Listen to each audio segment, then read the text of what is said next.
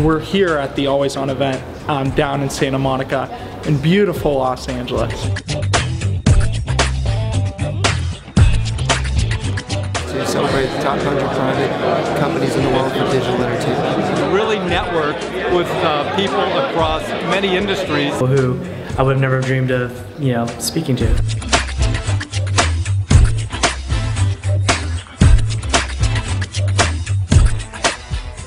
Well, we're just super excited to be down here in beautiful Southern California, at beautiful weather out over the Pacific Ocean, and there's so much activity that's just happened here in the last year.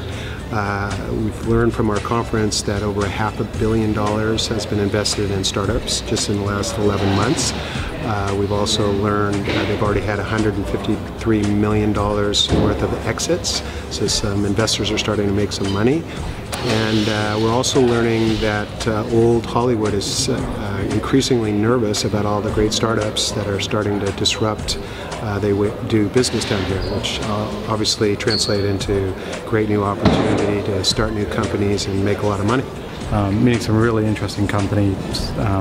Tony Perkins has done a great job organizing this event. There's some really cool next generation companies here. We've just sort of drilled down on 6 that we're interested in, and we're going to mingle and learn a little bit more about these companies.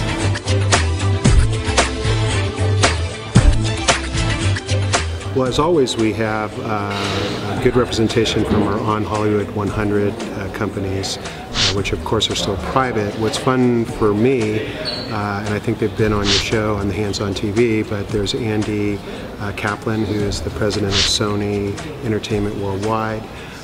There's another gentleman, David Goldberg, who's the CEO of Endemol USA, which is the largest producer of television content on the planet. There's another gentleman named Robert Hollander, who actually helped Nicki Minaj and Justin Bieber launch their fragrances, and also Britney Spears as well. So he's made them hundreds of millions of dollars with their own perfumes.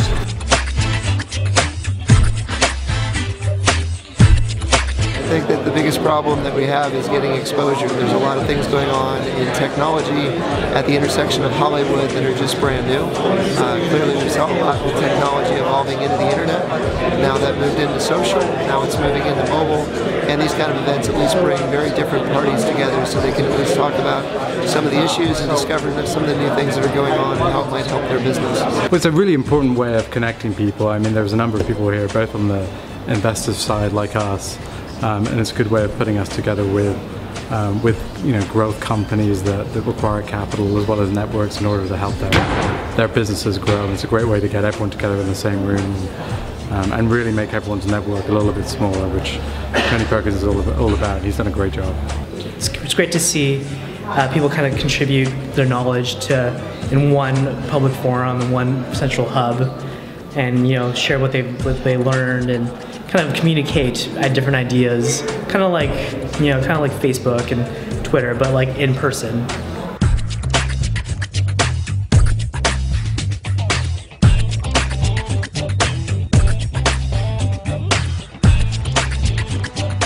Seeing a massive merging of all these devices. In what we build, we actually treat all of the screens identically.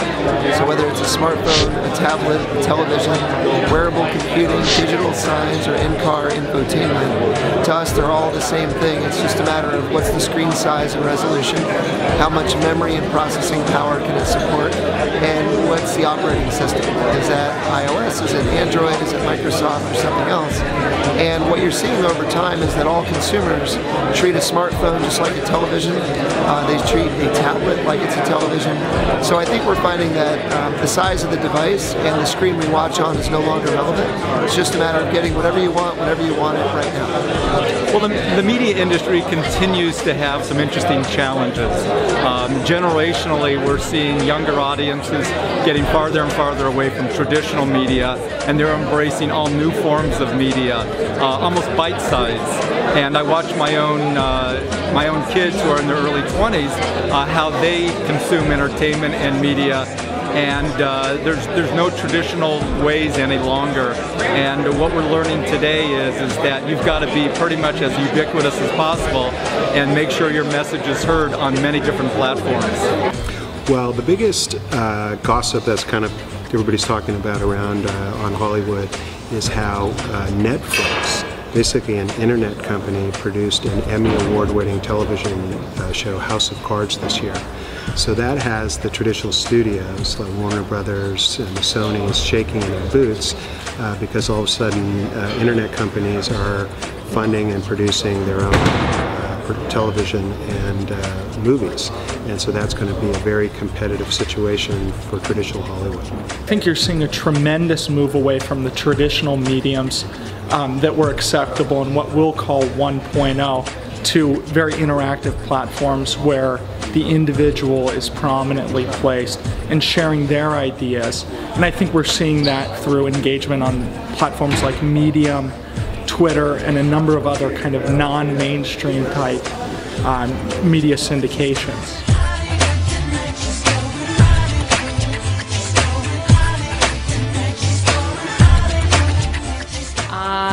Well, it was a beautiful atmosphere. The food was wonderful, and the conversation was very lively about investment and technology and media. So the bridge between the two. We didn't launch the new social network. We continue to preach the gospel about what we're doing, and we hope to launch at the beginning of next year.